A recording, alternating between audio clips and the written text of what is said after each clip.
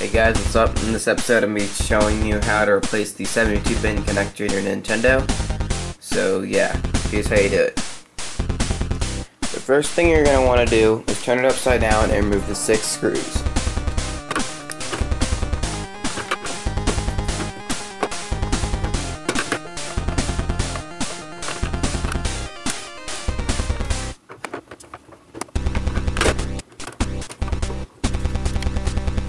Once you've done that, remove all the screws from the Nintendo. I recommend putting them in a cup.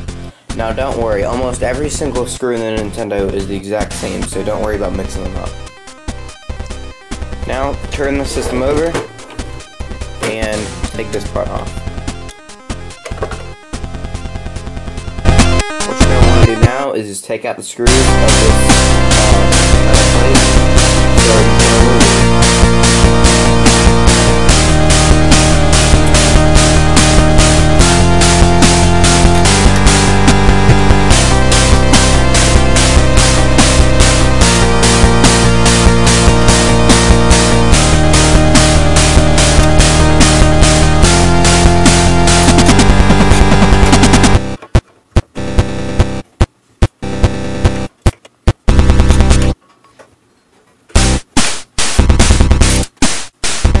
Now just take the metal plate off of your Nintendo.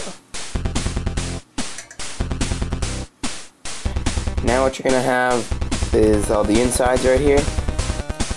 And here's the main part you're going to be dealing with, which is this thing. This is where you put your cartridge in. And so you're just going to take the screws out of this. The only 2 different screws are these screws right here. Right here, the silver screws that are 1 in. So yeah, just gonna go ahead and take those out.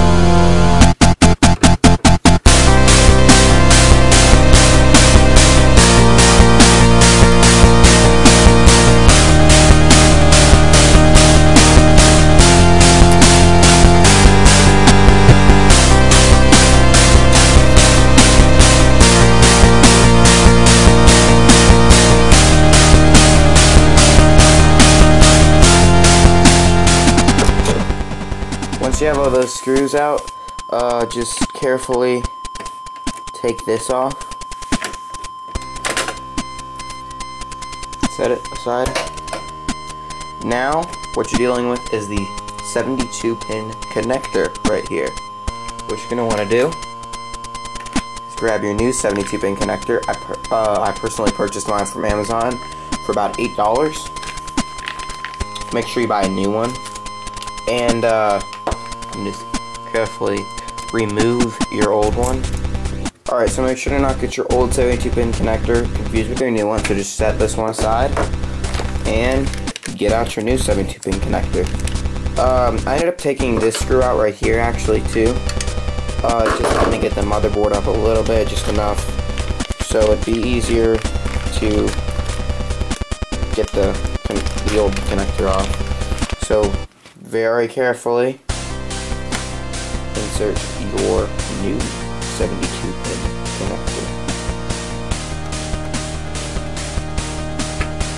Once you get your 72-pin connector on, just line everything back up how it was, you know, the plate under it and whatnot, if you had to move that at all like I did. Once you've slipped your cartridge holder back on, just go ahead and put the screws back in as they were.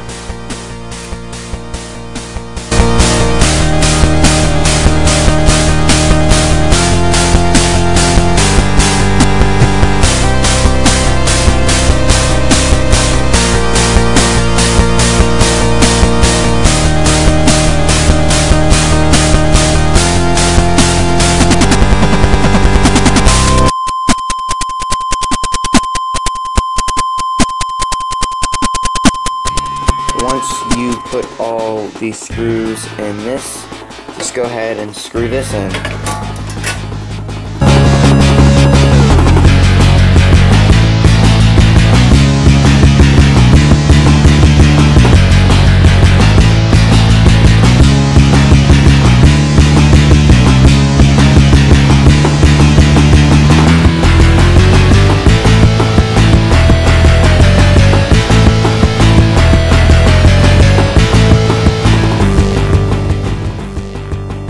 you've done that, put the original 6 screws back in the shell of your NES.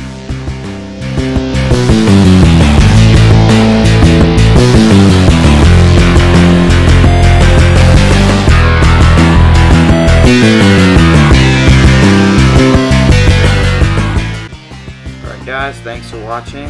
Hopefully this helped. Don't forget to comment, rate, and subscribe. I'll see you guys later.